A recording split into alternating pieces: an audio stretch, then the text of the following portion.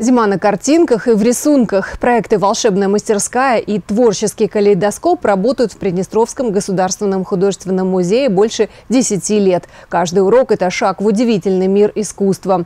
Ребят ждут по субботам в 10 и 12 часов.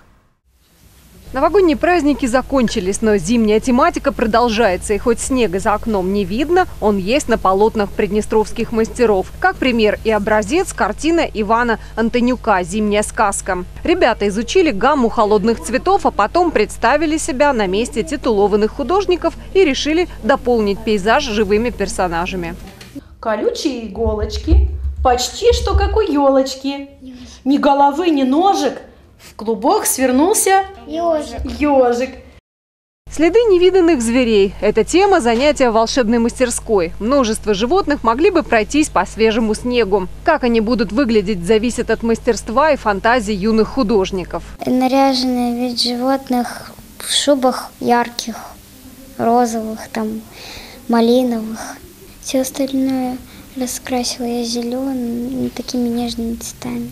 И небо нежно-голубое. Занятие творческого калейдоскопа продолжает зимнюю тему. Ребята ожидают письмо-сюрприз от белого медведя.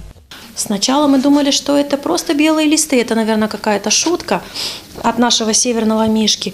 Но если включить немножко волшебства, взять в руки акварель, то получится вот такие необычные зимние пейзажи. Но мы нашего гостя поблагодарим за то, что он нам подарил такие необычные картины, и отправим ему обратно портрет в тоже такой необычной технике: восковые мелки и акварель.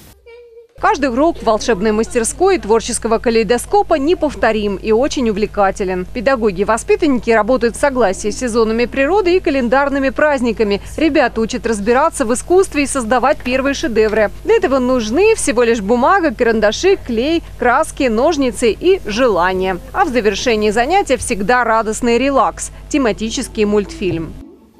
Елена Росланова, Валерия Свайская, Руслан Федоренко, Бендерское телевидение.